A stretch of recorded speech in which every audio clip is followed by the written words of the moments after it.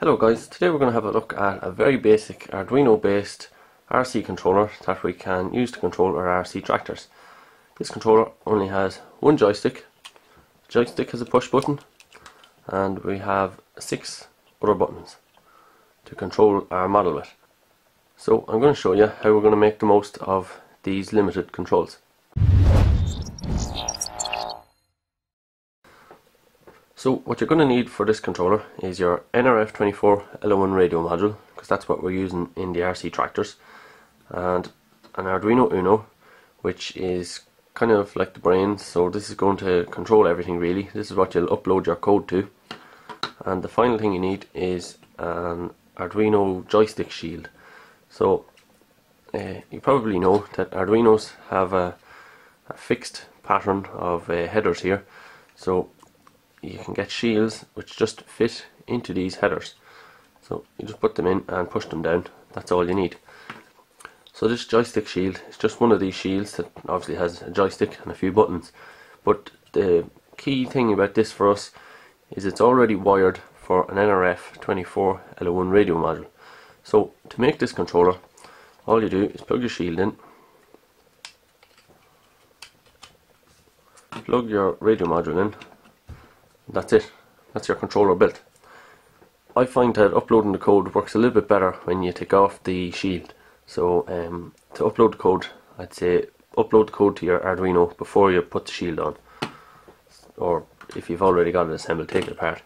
So you've seen this prototype of a more complicated RC controller that I've built before, and it has 2 joysticks for controlling your tractor or controlling an excavator if you have one, and 2 potentiometers for controlling the accessory, or in the tractor's case it controls the lifting arms as well.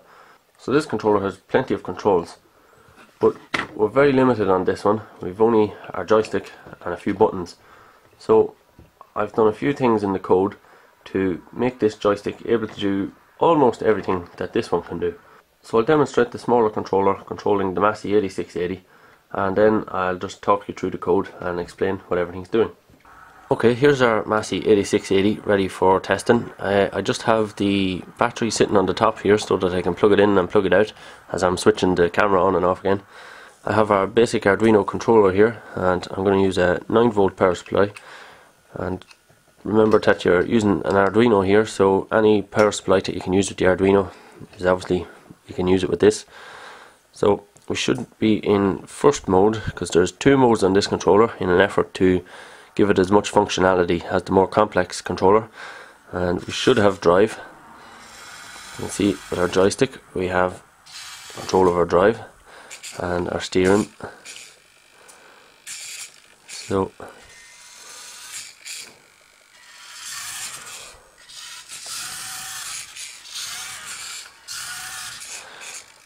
you can see we've no problem controlling our tractor.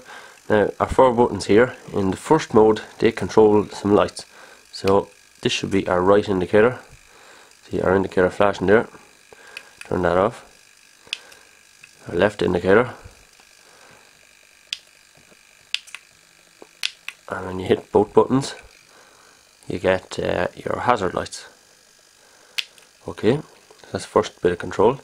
So that was D and B buttons. When you hit A button, you should get your headlights. So that's the controller of our headlights. Okay, well my batteries keep dying before I get this recorded, but I've plugged it into the trailer now, so hopefully we'll get this final shot done. So the final button, the C, should turn on the lights on the top, but there looks to be a slight problem there. If you see the lights are flickering, I think that's a debouncing issue, so I might have this testing the wrong button to catch the debounce for button C. So I'll have to change that in the code, but that'll be fixed before you get the code. So that's all the lights, that's all these buttons. Now the next problem, how do we control our accessory or our lifting arms when we don't have 2 joysticks or the potentiometers? So to get around that, what I did was you hit the E button, that puts it into the second mode. So now we have control of our lifting arms, you can see that, but obviously we can't leave the joystick in a fixed position. So to get around that, now when you push the B button that locks the lifting arms in place. So I can move the joystick, the lifting arms stay where they're wanted, and if you want to move them again, hit the B button again. Now you can control your lifting arms again. So put them where you want, hit the B button to lock it in place, and that's it. Now for your accessory, that was the Y position to control the lifting arms. So for the accessory here, we can move the joystick from left to right to control that.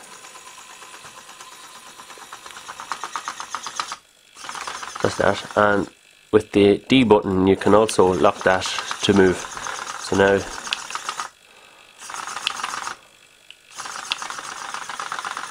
you can see I can move the joystick without moving that. So that's how I got around the lack of control to control the lifting arms and the accessories.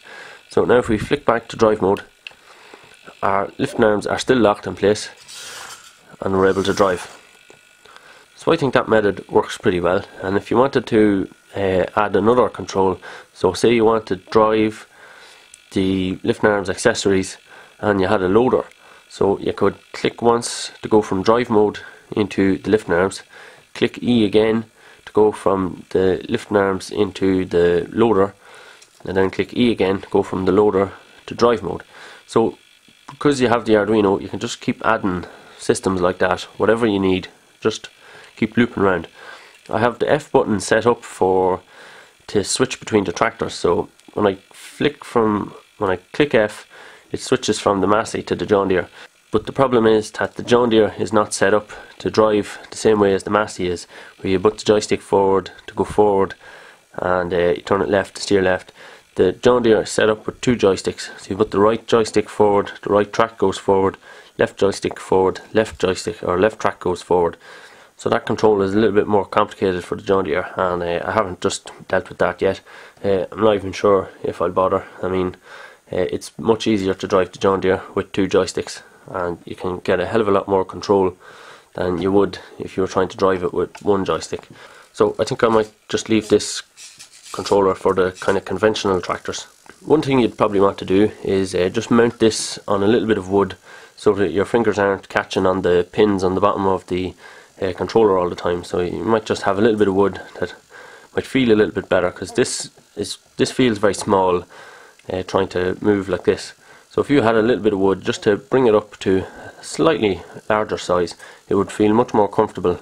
So what I mean is if your hand was able to hold the controller like this rather than like this, it feels much more comfortable to flick the buttons like that.